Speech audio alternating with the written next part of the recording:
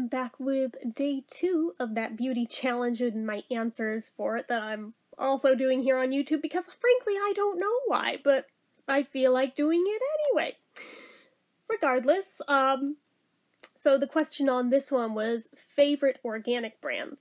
Or favorite organic products, I guess was technically it, but I kind of expanded it to brands because it's not really easy for me to like narrow it down to individual single products. And all the ones that I posted on Instagram were lip balms because frankly, lip balm feels like the only thing I really go out of my way to seek out organic stuff from. Obviously I use synthetics too, but I mean, it's the only thing I really take notice of when something's organic versus not. I use both quite happily, both in lip care and others, but it is something that is a nice added touch when it's in lip balms, I find, so plus a lot of these brands also additionally make other product types too, and when they do, I tend to try to branch out and try some of their other products too. Like EOS was my number 1 on that list. I think I have purchased virtually everything they sell, across the board. Every scent, every product. There is very little at this point that I've not tried from them. Like, I have skipped, obviously, the coconut, I forget if it's the hand, yeah, I know I skipped it in the hand lotion because there's literally no point in my buying that, being allergic to it. I forget if they still have the coconut shaving cream. I know I had, at one point, purchased it, back when it was still called Tropical Fruit, but it turned out to be coconut. I had to give it away, but it did smell really good. I'll give it that, but I unfortunately bought it after that allergy developed and didn't know for sure, is it like a pineapple, is it a mango, and then, oh, it's coconut.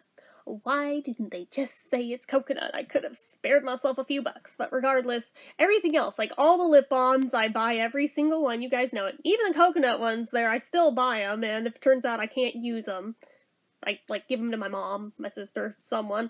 But, when other coconut things come into my hands and I turn out not to be able to use them, that's where they go to. But, regardless, EOS is number 1 on that list. Burt's Bees, similarly, also is on that list. I cannot make the same lofty claim that I can about EOS with them of, I've tried everything they make because, frankly, their product line is massive across the board. I haven't even tried every single lip product they make. Of the lip balms, I've come pretty close, but overall anything, I mean, they have, like, the lip shimmers, they have the lip tints, they have the lip glosses, they have lipsticks, they have this, that, the other, lip scrubs, like, all kinds of things. And they're not cheap, so frankly I cannot make that same lofty claim of having tried all the things because that's just the lip stuff. That's not even counting their other makeup, their skincare, their baby products. I mean, they make all sorts of stuff, and I mean, I would absolutely love to try all of it, but it just would take so much money and so much time to do all of it to where it's like, I don't know if it's humanly possible on my budget, but giving it a good run trying anyway, but slowly but surely, a piece at a time, but yeah, that, but still, I do love their brand. I adore their lip balms. We have established that, and of other things I've tried from them, I've really liked them too. Like, I've tried some of their face masks, I've tried some of their hand creams, I've tried some of their other lip products that aren't just lip balms, like lipsticks, lip shimmers, etc., etc. It's about as, I guess I tried their makeup wipes one time. That's about as far as I've really ventured into them, but I do want to try more from them because I do really, really love Burt's Bees. Similarly, Sunbum is another one where I think well, no, I guess I haven't tried every lip balm from them because their original lip balms, I got as far as one and thought it was really gross and then didn't exactly get back to trying the others, but their Cocoa Balm line, I tried like all of except the coconut one, obviously.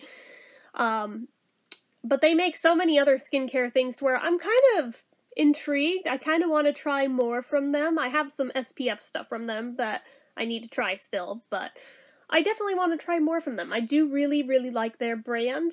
I like what they stand for. I love their social media presence. They're so fun. I really like them. And then, you guys know I really adore the lip balm brand Crazy Rumors. Like, they rock my socks. They are just that good. they very rarely disappoint. Like, almost everything I've ever bought from them, I've loved. So, they get all the props in the world on all of the things. And then the newest addition to the list would be Eco Lips, which I kind of overlooked for so many years, and now I'm like, wow, all that time lost that I could have been enjoying them. Had no idea how good they were. Again, another brand where I can't say that I have all of the things, but I'm working on it. But of the ones that I have tried, I've liked pretty much everything. So that's, pretty good. And then I think the brand Hemp's is also organic. Correct me if I'm wrong. But if they are, I would like to additionally include them in this list. I haven't tried a lot from them. I've tried one of their lip balms, and I've tried, I think, 3 of their lotions at this point. Yes, I know, more reviews need to go up still, but they make so many things where I'm just like, I would love to try more from them because they're so good, and they're one brand where I have legit adored every single thing I have touched from them. So, they're really good. I really like them. Can't wait to try more from them in the future. Outside of that, I mean, there's other organic brands where I've tried things here and there, but nothing that really jumps out quick enough to where I think I can include them in this list. So I think that's a pretty good list to answer this question with.